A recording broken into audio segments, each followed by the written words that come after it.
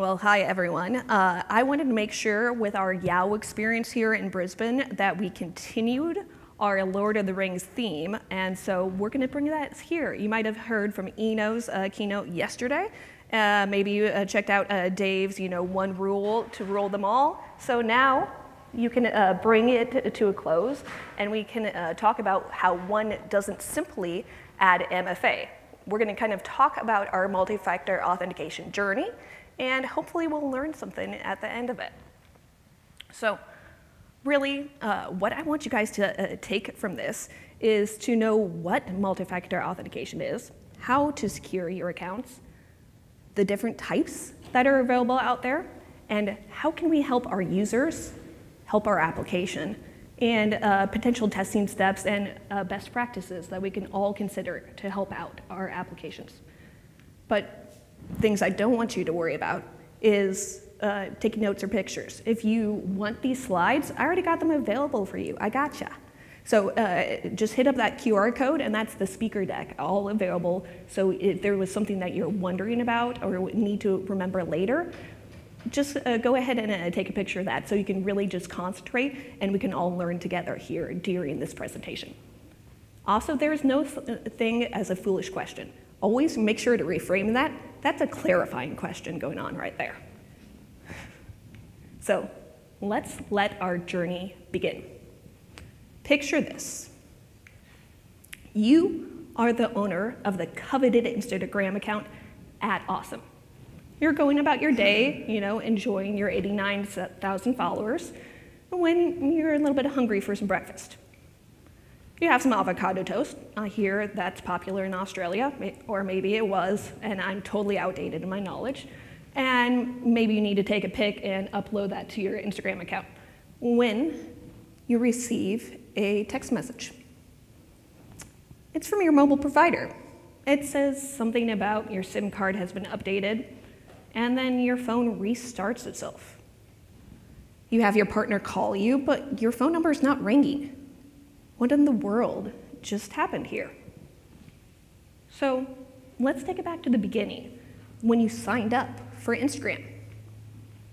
You're pretty jazzed. You found out that @Awesome was available, and so you go ahead and you fill out those personal details that you need to get yourself an Instagram account. Put in your phone number, put in that awesome username, and then put in a password. Password seems totally legit and very secure. We'll go with that. You know a little bit something about security, so you're like, hey, yeah, opt into this text message thing. I'll enable that. I'm good to go. And then you work about the day, gaining your 89,000 followers, posting pics about maybe some Kiwi actors that you liked. But somebody was behind the scenes quietly coveting that short and sweet Insta handle. Where'd you come from, Sauron? But does this look like a malicious actor or a hacker to you? I don't think so either. Let's try and fix that. A little memey, but it works. Oh, way better. Okay, totally looks like a legit hacker now. So what was this malicious actor up to? Well, they were calling your mobile provider using a little bit of social engineering. So let's say the most recent Citi credit card hack just happened. And maybe you had some details that got out. Your full name, your address, email, maybe even some bank account. What are those details? Well, that's something that your mobile provider uses to identify you. And so if they know them, what's to stop them from calling that mobile provider using those details and saying, hey, I lost my embedded chip that's in my card. Maybe I dropped it. So I need a new one to be set up for that account. And so when that phone number is no longer associated with your SIM card, who is getting those text messages for that verification? Certainly not you anymore. And with your protection that you had at first, password, and your text messages aren't going to you, that Instagram account is no longer in your control. So if we kind of break it down on what they need to do, this is super low tech. Does it involve technology? Or does it just involve them needing to know a couple details and calling somebody up? This is a tweet from a Princeton professor, and they were doing some research into some US telecoms. These are some of the top 5 ones there, on what sort of authentication methods they had to help protect their users. You can see red, bad. There's a lot of red. Yellow, less bad, but is still fairly prevalent. And then that green, that little 3 columns of green don't have a ton of checks in them. And so they're not really doing all they can do to help with those authentication methods. But you're probably saying, I don't really care about those US telecoms. What about some Aussie ones? Well, color me surprised, Australia. Some of the top 2 that I was able to find with this Telstra and a Vodafone actually have a ton of education out there for their methods. If we could have redone this and checked out what authentication methods they had for their providers or for their users, actually would have had a ton more green than the US one, so good job for you guys. But we are a global economy, and you probably have users that aren't necessarily just in Australia. So we also do need to consider what mobile providers our users may be using. I've already said multi-factor authentication quite a bit of times, but let's make sure we are all on the same page on what is authentication. So this is just kind of that step of verifying that someone or something is who they say they are. And so that's the authentication of multi-factor authentication. But then what is those factors? Well, one could be your password. It is something you know. Then you have another method choice.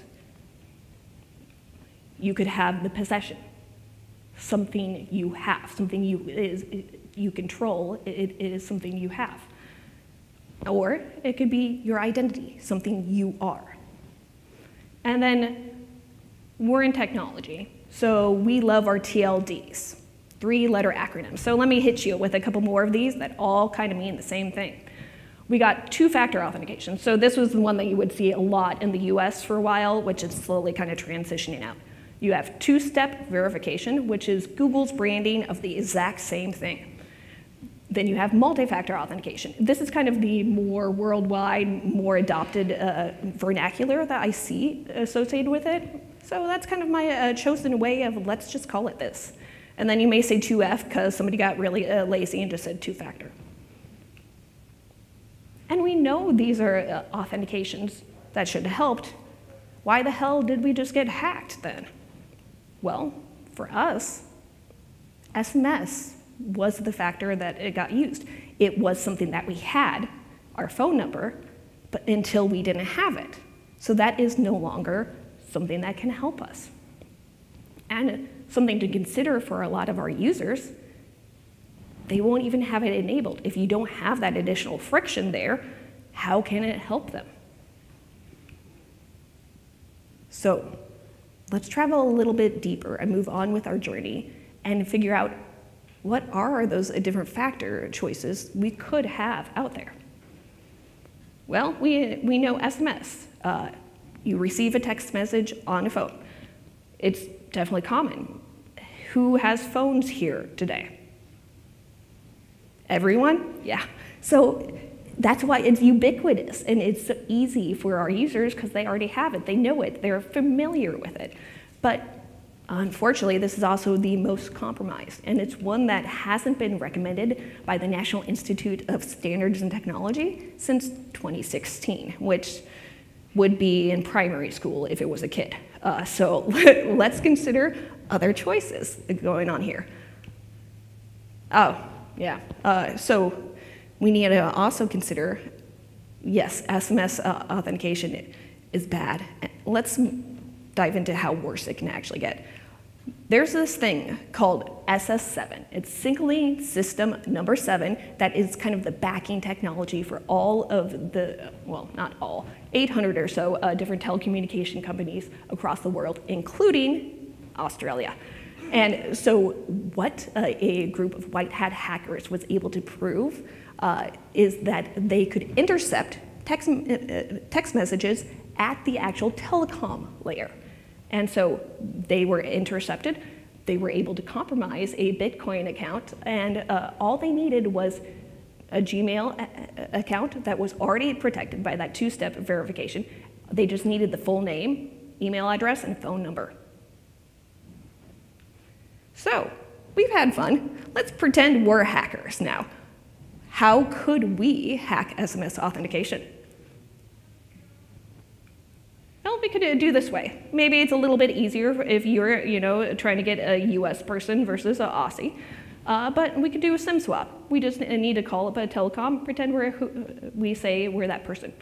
This one might be a little bit more vulnerable for our Aussie friends, is that it's a port-out scam. I know you guys have a lot of mandates that your telecom providers have to be able to move one phone number to another telecom provider. That means you're vulnerable to a port-out scam, because I could say, hey, I'm you. I really need to move my telecom provider to maybe a US one or maybe somebody else, and then that phone number is no longer in your possession. We could try to brute force the application itself. Maybe if they're not rotating their stuff quite as quickly as they should, that means that little short and sweet verification code could be vulnerable to brute forcing. Or, we want to go all in our technology. Let's just hit the SS7 network. So maybe moving on to greener pastures with our factor choice, let's check out what push-based notification is. So this is where you have an authorized device. I have my MacBook Pro. I have my new iPhone. Maybe not so new from this photo, but I want to say, hey, I want to log into my iCloud on my phone. I don't know if it's trusted, so I have a little message that pops up on my laptop that says, hey, are you going to let that login in? Allow, not allow. And so that's that authorization with certain devices. A benefit of this one, it's not actually visible when you have your phone locked. So if you think about, you may have text messages. Can you see them when your phone's locked? Sometimes, depends on what the defaults on your it is. But I don't want to be negative, but we're also talking about security. We have some drawbacks with push-based notification. So Uber learned a hard lesson on September 15th, 2022 this year. So they had a privileged user who had compromised user credentials. They already knew their password, but he had multi-factor authentication enabled. It was push-based notification. Unfortunately, it was vulnerable to spamming. So pretty much what the malicious actor was able to do was spam the user with those notifications until they just said, frickin' allow that, because I want to stop getting these notifications. And that was the main entry point for this September 15th. Oh, can you guys still hear me? Is the hair in the way? That was the main entry point here for the September 15th attack. So yeah, push-based, it's good, but you have to consider the options with that. One that's available, you might see, especially in different Okta systems, is secured questions. This one's fairly controversial in that some people don't consider it a true factor. This is something that it's kind of knowledge. You, as a user, will answer a set of questions during your sign-up flow. Maybe, for example, who is Mary's mother's maiden name? Or you might go with, what's the Shire's address? These are knowledge-based. So is it really another factor since you're already using your knowledge with your password? It's a kind of a balance. A lot of the time, what you may see it more used for is password reset purposes. Then you have email type of verification. So as your user kind of logs in, the user and they may receive an email with a verification code in it. It's convenient because all of our users, in order to use our applications and services, probably also already have email addresses. I'm not going to do the hand thing again. I'm not going to make you say that you have an email address. I assume everybody has email addresses. So it's convenient. It's something that our users know how to do. Hopefully our users know how to do email. I feel bad for you if your users don't know how to do email on that one. But the thing to consider is how easy is it for your users to change their email? Because if it's really easy for your users to change their email, it's really easy for malicious actors to change your users' emails. And so just an example, like if you haven't seen email verification, it might be something that says, hey, this is a one-time code, have to do some education because your users may have forgotten they actually signed up for it at the time, and you want to make sure they know why they're seeing this, because maybe it's somebody else who's actually trying to get that verification code. So kind of moving up the stack of our choices, SMS bad, moving up, we got TOTP, so time-based one-time password. This is considered to be a app-based kind of approach. It's one that can be a soft token, and because it's a software shared symmetric private key between maybe your application and then your user's authentication app. And so this is something that was published by the Internet Engineering Task Force. It's been available for a while. It uses that shared symmetric private key cryptography going on. You have to get the key between your application as well as the user's app that they're using. And so you'll probably have seen this in use with like Authy, Google Authenticator, or 1Password. And so the most secure way might be token-based. So this is Google's Titan key here, and what it is a physical key that can actually authenticate. Some of the standards you'll definitely see around this is like the FIDO2 WebAuthn standard. It's a USB device that is a physical device that you have to hold, or your user has to hold, and may use like near-field technology. I'm talking Bluetooth, NFC going on in here, that when you do your login step, you need to press a little button. And a lot of these use universal second factor, which you may see UTF, FIDO2, and WebAuthn all kind of confused together, but it's the FIDO Alliance which kind of drives this open standard for using these technologies. And so kind of, those top two, we got the TOTP and using the physical keys. What is kind of the differences between that one-time password and UTF? See, we're technology. I'm making sure you guys got plenty of TLDs going on here. With that, user has to type in a code. I have my verification code on my phone. I'm logging in on my computer. You have to usually set up and provision this. It's something that shared symmetric keys. That means they both know that shared private key. That also means that it's a single point of attack, especially if somebody gets into your database where you have all those saved at. UTF, a little bit different. So you got your physical device going on there. You got strong security from public key cryptography going on. And we all know that apps know a lot more about ourselves than we may not know, TikTok. So they know a lot of stuff. So do you know what your app, for your Authenticator app, knows about you? I'm not sure either.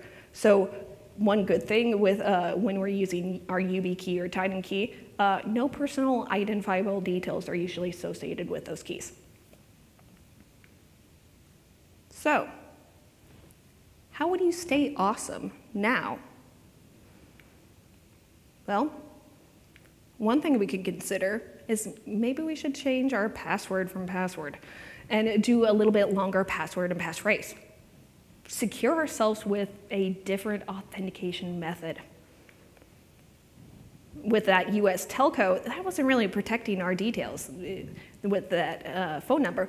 Maybe if people aren't protecting our phone numbers out there, maybe we should use a different phone number. And don't reuse passwords. This is one that seems super obvious, and people always still do it. If you have multiple different user logins, have a different password for each of those multiple user logins, which I'm going to keep on saying this one because people still keep on doing it. And so let's help ourselves and not do it. And if you have a phone provider that allows you to add that additional friction when you are changing something on your account, always opt into it. Encourage your users to opt into it, because a little bit of friction is sometimes what's helped you from being compromised. And so this can help us keep on being awesome. But we're only 20 minutes in. I think we need to take a little twist on our story.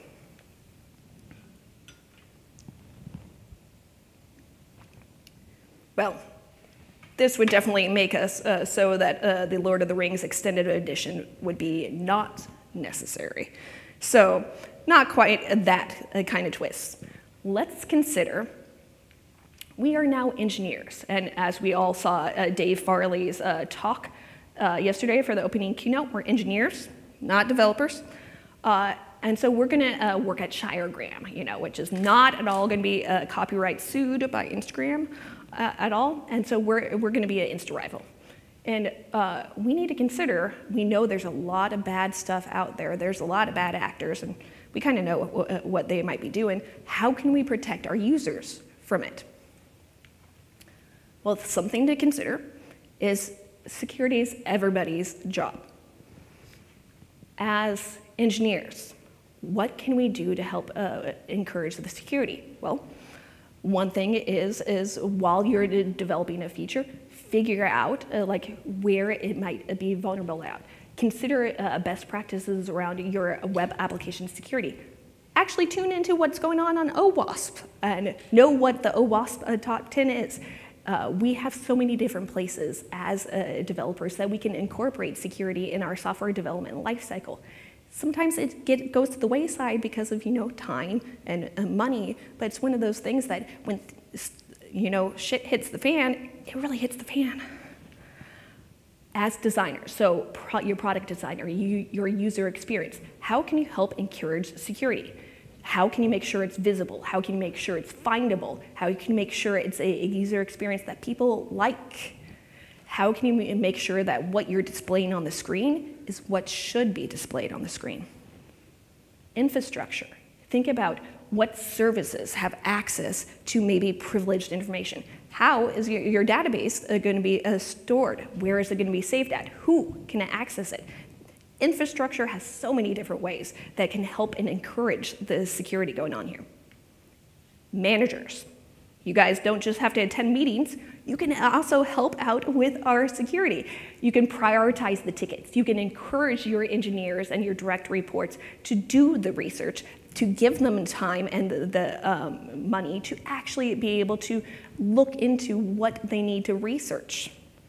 So with that, that's a lot of things that we don't need to rely on InfoSec for. And when stuff does fail, it can fail really in big, bad ways. Let's look. So this is from 2019 on Ring. Ring made it really, really easy to put internet video, video on the internet. What did they do to protect that internet video? A password, a single password. And do we know that our users usually opt for a nice long, secure passwords? No. So those different places, like your kid's room, were able to be screened and maybe talked to by people on the internet. Was this something that people felt strongly about the Ring brand? Did this make them feel good? No. I think a lot of users lost a lot of confidence in what was going on here. And so we want to make sure we consider what can we do to not lose our user confidence. And this is one of those things that you're going to be like, hey, I came here to learn something new. I'm going to say, yeah, we got to learn something new, but we also need to consider most of the time with where the attacks are at, it's with our security basics. We need to encourage strong passwords and passphrases. and this may be a little controversial, don't make your users rotate them all the time. Yes, they do need to be rotated sometimes, especially if there's been any sort of database breach. But does making a user have to come up with a new password every 30 days encourage them to do something that's secure? Or are they going to just do the thing that they can remember because they have to do a new password every 30 days? When you store your password, don't store the password, just store the hash and do it securely. And consider what data you need to have stored, because it's usually not if my database is going to be compromised, it's when my database is going to be compromised. And if you only store what little you actually need, the better off you are. Also, I don't know if here in Australia you have the PCI standards, payment credit card industry. Those are super fun, and everybody loves to opt into security audits or not. So if you don't need to store those payment details, don't do that. Also, like Eno, I enjoy a good XKCD comic. This one is a wonderful way of kind of showing password entropy and kind of talk about and discuss password strength. Why does password entropy matter, and how does this actually help our users? Well, greater entropy usually means it's harder to brute force a password. We really want to try to make our passwords hard to guess, but easy to remember, which it kind of does sound like a contradictory statement, but that's where the passphrases really come into account. It's hard for people. We're not wired to just remember this short little number, uppercase, add a special character type situation, but give us a sentence, we can remember sentences. So that's where a passphrase comes into play. And so with that entropy, adding that extra length and that little bit of randomness gets you that more entropy. And maybe I'm not explaining this too well, so let's dive in on what this might look like with how we can see the entropy in action. So this is using the GRC's interactive brute force kind of password. For God's sake, do not put any production passwords in here to just check on it, but maybe we give other password tests in here. And so let's say, a developer engineer standby, test 1, 2, 3. How is that entropy on that? You can see that, it's kind of low. If we actually had some resources, we had just a fast attack scenario, maybe 35 seconds to brute force test 1, 2, 3. Let's consider I have even more resources. Maybe I got a cluster going on and when I want to do my brute forcing. I have a fraction of a second to get that. But passphrase adds just a tiny bit more entropy going on here. So just picking any 4 words, correct horse battery staple, going on here, and maybe don't do correct horse battery staple because I'm pretty sure somebody has probably coded up a dictionary table for that one by now. With that, is this a little bit more than 35 seconds and a fraction of a second? We're talking about adding friction. This adds 1.24 100,000 trillion billion centuries. Trillion. I did not add a billion, but yes, trillion. And so this entropy is what helps out with the additional friction. So with our password policies, as somebody who's in control of being able to have password policies, let's look at some good ones that are something that might help out our users. So this is GitHub. As engineers, we're definitely familiar with GitHub. GitHub does a great thing with their password policies. So you can see here, they don't make a user guess at all what to put in for a password. You can see they have options here. They say, hey, go for this many characters, or maybe try out this. Flexibility, as well as, do you see how one part's green? It's dynamic. It helps them help themselves while they're selecting the password. And this is important. It's at the time that the user is actually doing the password. It's not like trying on another screen. It's right when they're actually creating the password for the first time. This is just another example. Different way of helping the users have a checklist of while they're actually creating that password. It's one of those things that the more we can do to help encourage our users, and especially at the time when they're doing it, the better of password they'll have in the end. This was a little bit a more low-key example from Reddit, but it's still one of those that you can see over to the left. That's kind of that password strength, password entropy type level here. And it's just giving that visual while you're actually creating your password. And maybe there's a couple places that we can consider cautionary tales with their password policies. So LinkedIn might be a place that a few people pay attention to. This is theirs. I don't know what is even going on with any of this. I know I have to have at least 6 characters, but I don't know anything else. It's not doing anything to help me. It doesn't tell me what my max is. It doesn't tell me what sort of characters are you guys going to want. And this is a little bit older, but they only accepted, so at a minimum, 6 characters. So I was like, oh, 6 lowercase a's, that seems like legit. And it was accepted. So I was like, okay, I'm going to try yesterday, and see, maybe they've updated. They haven't updated, unfortunately. It's still 6 characters, but good news, I could not do 6 A's. I had to do 5 A's and a B.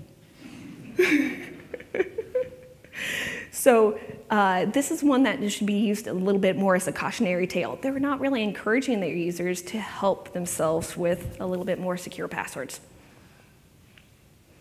And so we talked about needing to store your hash securely, but what password hash encryption should we even do? Well, what this is it's just an algorithm that will take your data. Hey, I have your password. It could be anywhere between 8 characters to 60 characters.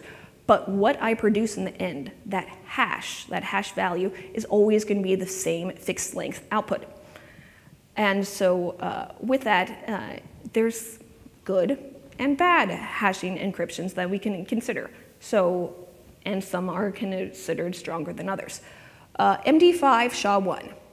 Good password hashing encryption? No.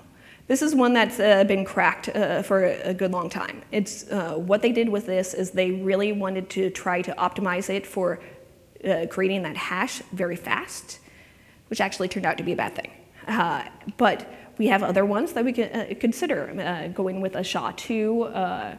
SHA-2 is still recommended. There is the SHA-3 out there also, but these are optimized for speed, but also optimized for additional customization to just make it and discourage that brute force attack. And if you want to get spicy, let's go with an adaptive one-way function on creating our hash.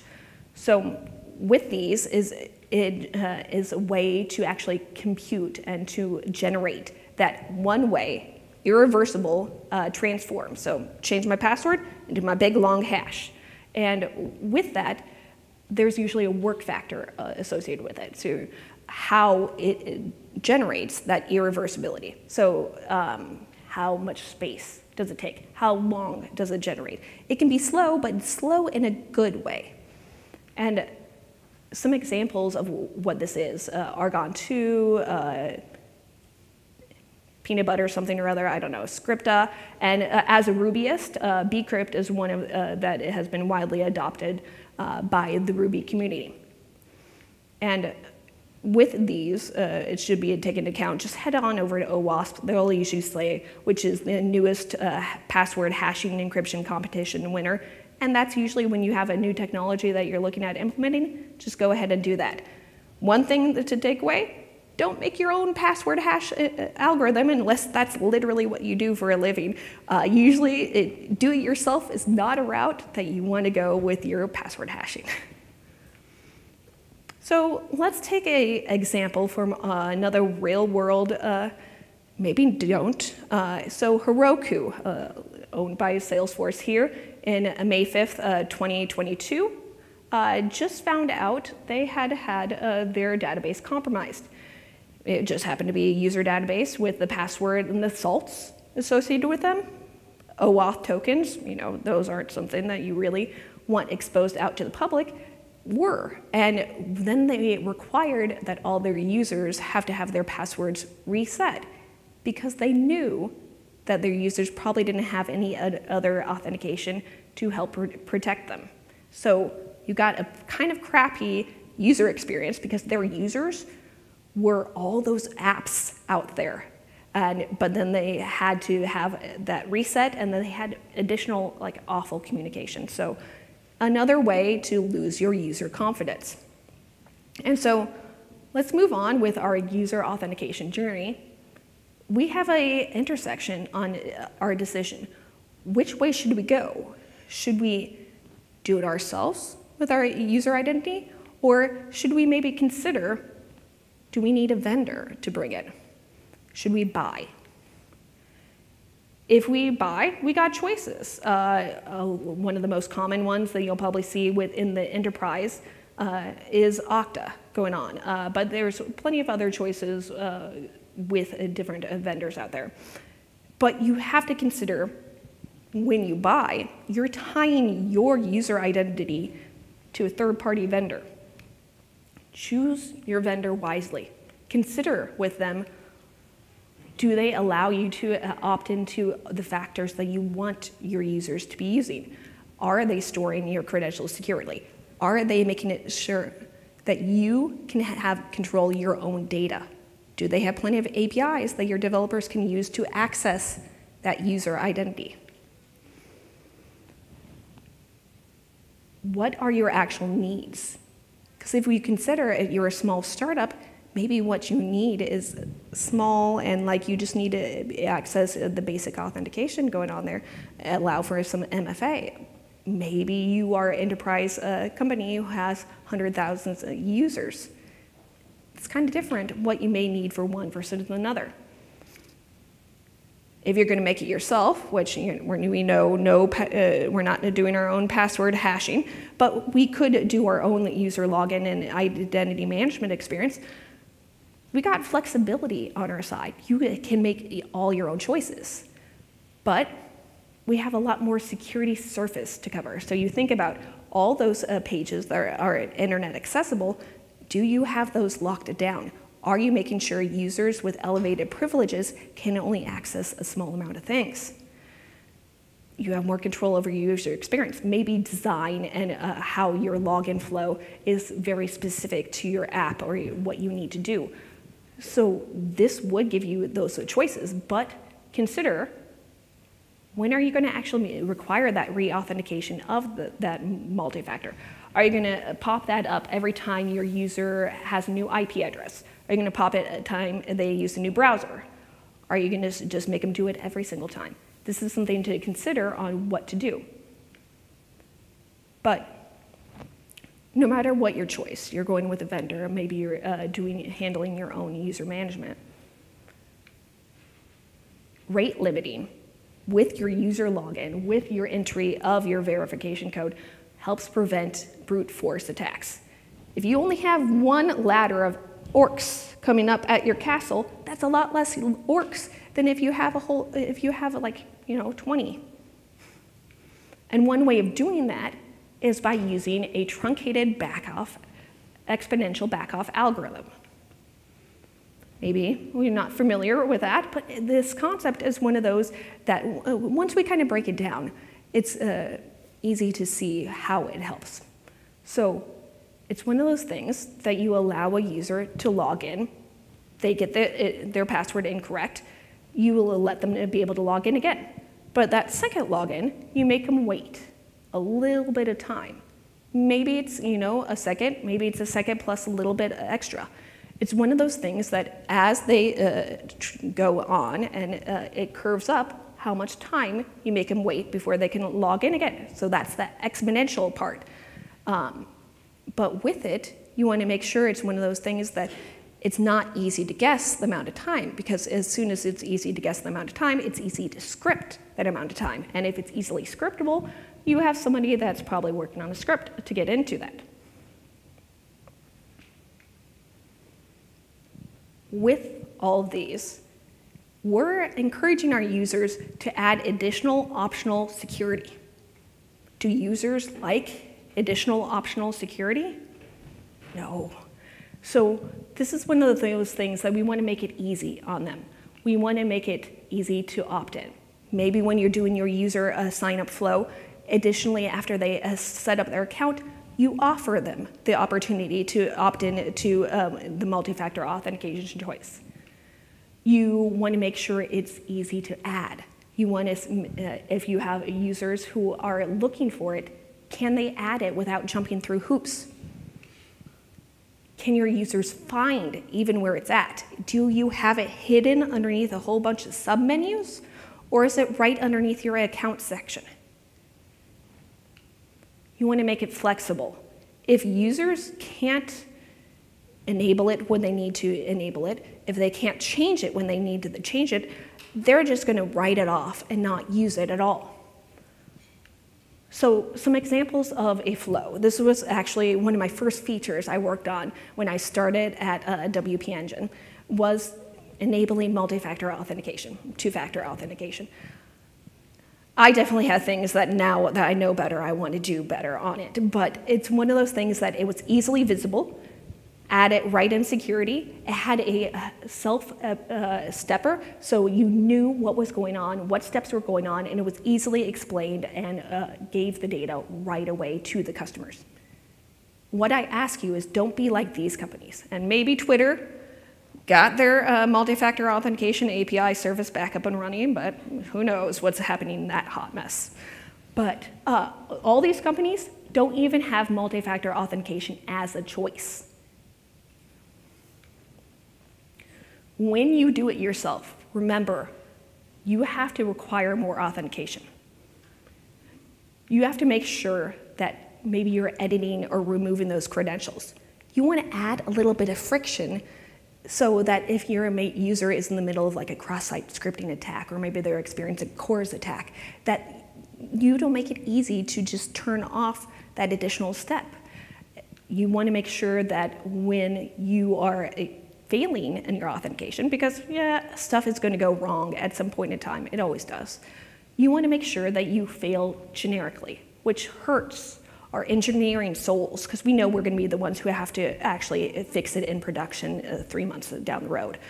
But it's one of those things that if you make it easy to figure out what's going wrong, you make it easy to figure out what's going wrong with whoever's scripting an attack. So just an example of what that might look like is, hey, it failed. This hurts the engineer, I know, because you want to know exactly what went wrong. But it's one of those things that it's not easy to script and know exactly what went wrong. These would be much more visible on exactly what failed. So as people who are in control of helping out our users, are we doing all we can to protect them?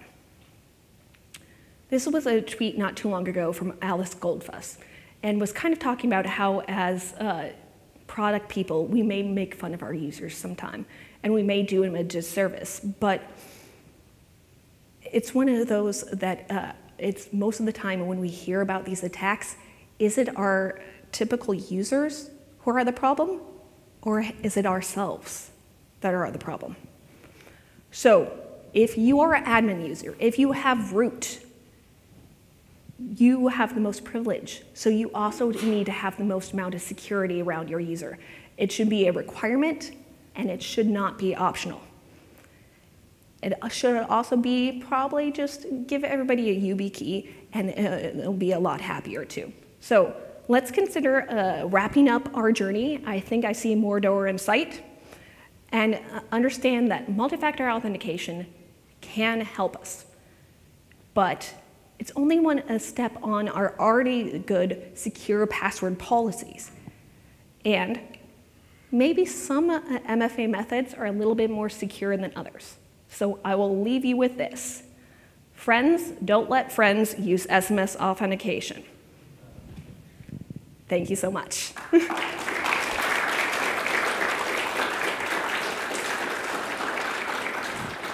All right, thank you very much, Christine. It looks like we have time for a few questions. Yeah, I'll just run the mic around. Thank you for the speech. That was great. Thank you so much. With having multiple high entropy passwords, different for different logins, given that we log into so many things these days, how do you keep track of all those passwords in a secure way? I mean, I store my stuff in KeyPass, but then there's a single point of failure there. If that somehow got compromised. Yes, yeah. and that's the thing. Like, everything can be compromised some way, and like we just haven't discovered it yet. So one of the most secure ways is don't put all of your credentials in the same place. But I hear you on the long password or passphrases, and I'm a big fan of password managers. I like to do a combination of a 1Password and another one too. But what it does is it allows you a flexibility of when you are generating those passwords, as well as it's easy to use. It's one of those things that you can incorporate in a browser, you can incorporate it on your phone, you have it easily accessible. But they really do a great job of encouraging you on what is your main, first authentication. It's your password. And so sometimes your password manager is only as good as that first password, and they do a great job of encouraging a nice long password, as well as they are sticklers on not letting anybody into that account unless you can get your password, which can be good or bad. So better remember your password. So I do recommend for that, password managers. If you're in a place where you have truly a lot of admin privileges, multiple password managers. Split up your credentials. Understand that at one time some credentials are going to get exposed. Maybe make it sure that nobody else gets all your credentials.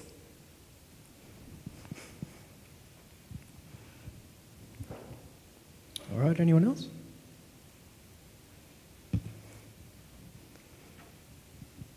Hey.